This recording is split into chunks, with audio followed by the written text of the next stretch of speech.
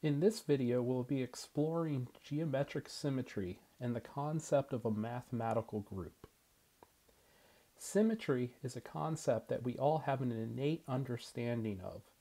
We can all identify objects possessing high degrees of symmetry, and there is something inherently pleasing about highly symmetric objects that we might find, say, in nature, as we walk around cities and look at symmetrical buildings, in art, and even objects that we find in everyday life.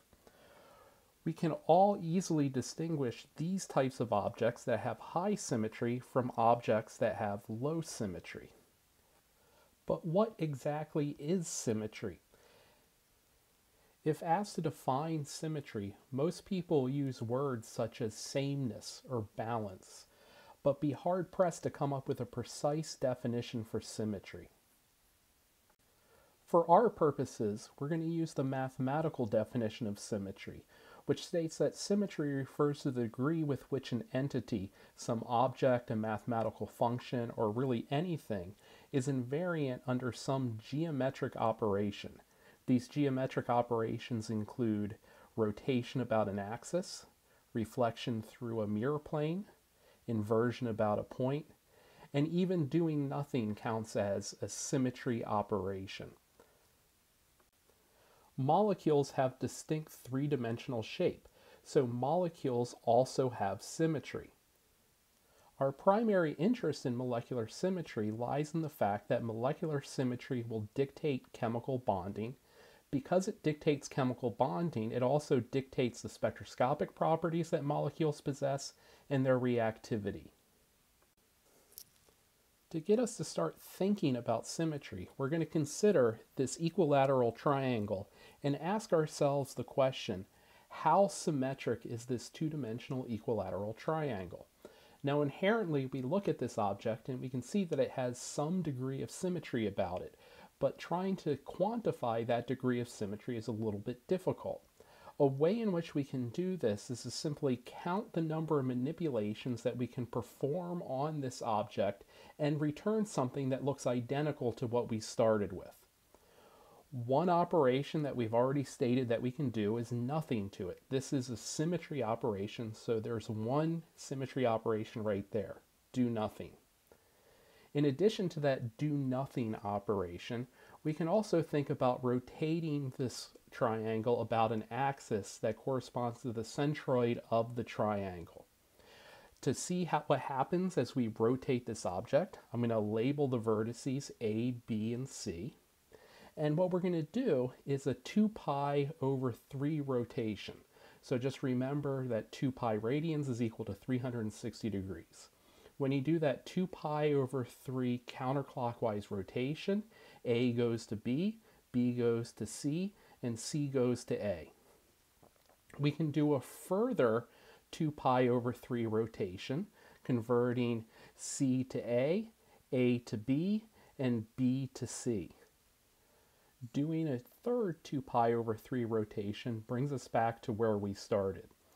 Now, this third 2 pi over 3 rotation is the same exact thing as that do nothing operation. So this doesn't count. That do nothing operation will take precedent over that third 2 pi over 3 rotation.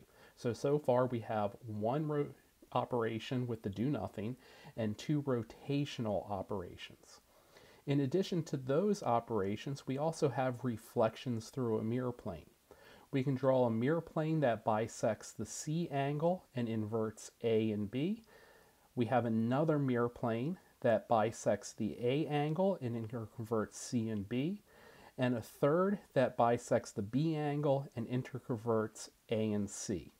So we have a total of 6 symmetry operations. So a way in which we can quantify how symmetric this is to say that there's 6 symmetry operations that we can perform on this two-dimensional equilateral triangle. We can compare that equilateral triangle to a hexagon and ask how much more symmetric is one object relative to another. Just looking at these, we inherently know that that hexagon has a higher symmetry than that equilateral triangle. But going through and counting up symmetry operations, we can quantify this. As we said, That equilateral triangle has 6 symmetry operations that can be performed on it: the do-nothing operation, 2 rotations, and 3 reflections. The hexagon has 12 symmetry operations that can be performed on it: the do-nothing operation, 5 rotations, and 6 reflections. Therefore, we can say that the hexagon is a higher symmetry object than the triangle. We can lower the symmetry of that hexagon by placing some lines on it. So for example, we can generate these 2 different hexagons, one that has 6 lines on it and one that has 3. To differentiate these two, I'm going to label them A and B. We can now ask ourselves the question, how much less symmetric are these hexagons than the one that we just explored, and how do their symmetries correspond to the triangle? Well, hexagon A has 6 symmetry operations, a do-nothing operation, and 5 rotations. Placing those 6 lines at the vertices has eliminated those mirror planes. Hexagon B also has 6 symmetry operations, a do-nothing operation, 2 rotations, and 3 reflections. We can say that the triangle and hexagons A and B are equally symmetric with one another. However, modified hexagon A possesses different symmetry elements than the triangle, while the triangle and hexagon B have identical symmetry elements. If we were to group together the symmetry elements of these objects, what we could say is that the triangle and hexagon B belong to the same group of symmetry elements, but A belongs to a different group of symmetry elements. So what we're now getting into is the mathematics of grouping together objects and operations. This falls under the branch of mathematics called group theory. Group theory is an enormous branch of mathematics that deals with the algebra of, well, groups. It has a lot of different applications in a huge number of fields, including multiple branches of mathematics, cryptography, music theory, robotics, physics, and chemistry. Before we start to go into how we can apply group theory to chemical problems, we have to go through and discuss a little bit about the fundamentals of group theory, specifically what is a group. A group is just defined as a set of elements that, when equipped with an operation, some mathematical transformation, obey the following set of rules. The first is that the product, so if you do an operation on any 2 elements of a group G, it'll return another element that's also a member of that group G. The second rule is that one of the elements of group G has to be an identity element, and it must commute with every element in that group, leaving it unchanged. So if you have some element A and you perform the operation with the identity element, that's the same as taking the identity element and performing that operation with A and returning member of the group A. The third thing is that something called the associativity law must hold for each member of group G. So if you take elements A and B and you operate them together, you get a different element of the group.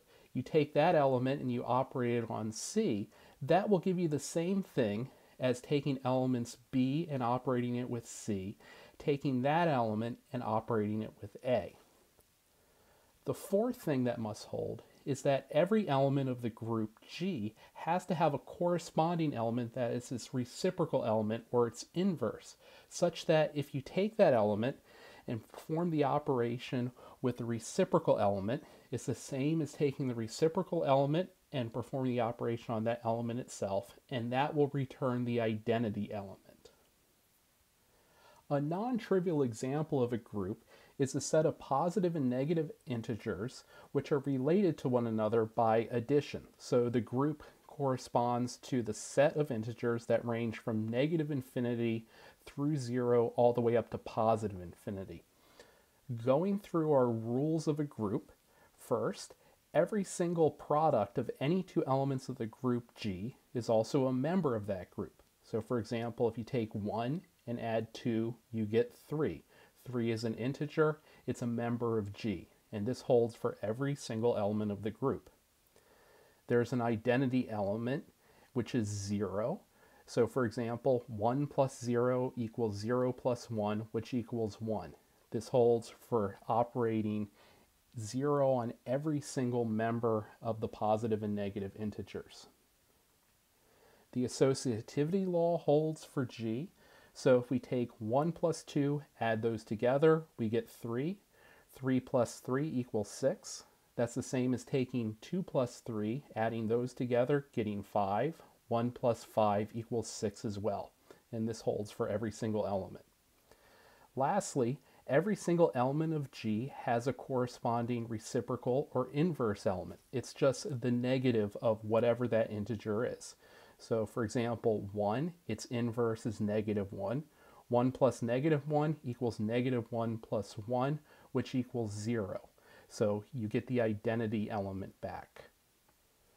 The specific types of groups that are important in chemistry are called point groups. A point group is a set of symmetry operations that satisfies the rules of a group, all of which will leave one point in an object unchanged. To give you an idea of where we're going, I'm going to talk about this molecule PF5 briefly. PF5 is a molecule that's contained in trigonal bipyramidal geometry. We can define a central point in the molecule that rests at the center of the phosphorus atom. If you were to go through and add up all the symmetry elements found in PF5, you would find that there's 12. There's something called an identity element. It's the do-nothing operation. There's 2 different rotations that you can do around the axial axis. There's 3 rotations that you can do in the equatorial plane. There are mirror planes, one that's perpendicular to that axial rotational axis, and 3 that contain the axial rotational axis. And there's also 2 additional rotations. There's something called improper rotations. If we take all of these, we can form a set. This set of symmetry operations obeys the rules of a group, and that group we define as being the D3H point group. In the next video, we're going to define these different symmetry elements and symmetry operations. And in the video following that one, we're going to combine those symmetry elements into groups and learn how to assign point groups to molecules.